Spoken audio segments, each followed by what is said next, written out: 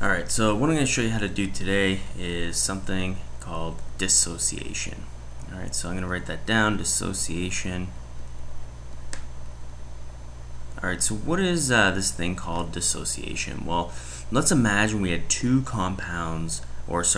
elements bonded together with an ionic bond. So let's say, for example, we had sodium down here bonded with chlorine here, and we know it's an ionic bond because you have a metal and you have a non-metal. Remember, everything on the left side of the periodic table to the left of this kind of staircase here is a metal.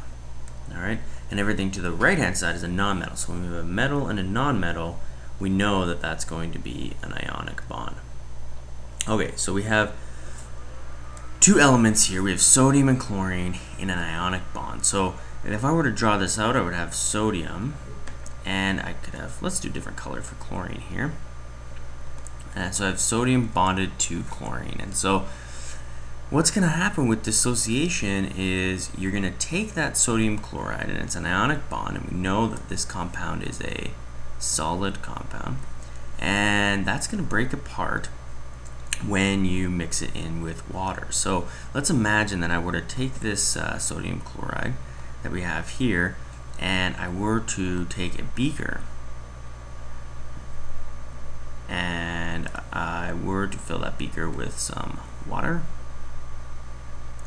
and I were to insert the sodium chloride into the water. So this goes in. What's going to happen to the bonds between the sodium and the chlorine? Well, that ionic bond, remember, let's just write that down. So that's an ionic bond. And that's kind of important with the definition of a dissociation, is it's an ionic bond.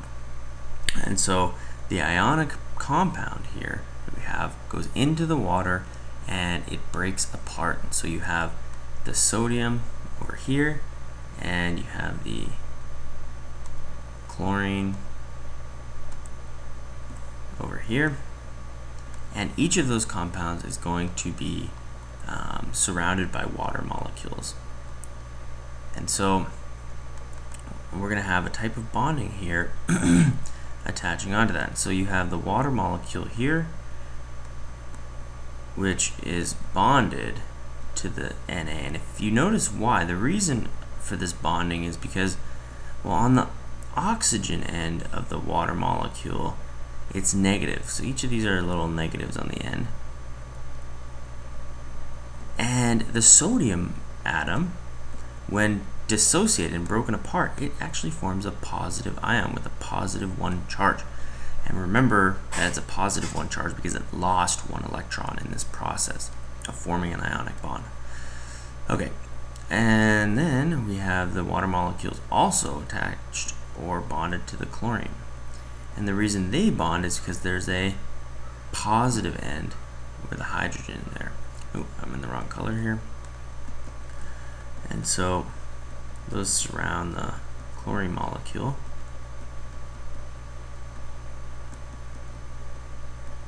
And that's what dissociation is when it breaks apart. Alright, when an ionic bond breaks apart like that when dissolved or when dissociated. Okay, so now what you could do is you could write an equation for this dissociation. You could write a chemical equation for this. So you could write Na. Let's make sure we're in the right color here. So we could have Na Cl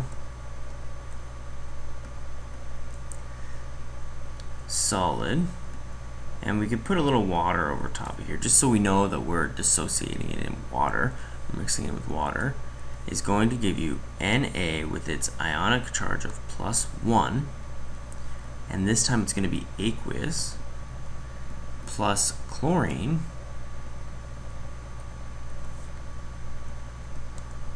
with an ionic charge of -1, and that time is going to be aqueous. Okay, so the aqueous just indicates that you dissociated it in water and it's in its aqueous form. And so when it's surrounded by water molecules like that, we say that it's aqueous and they're split apart. So that's an example of a dissociation equation.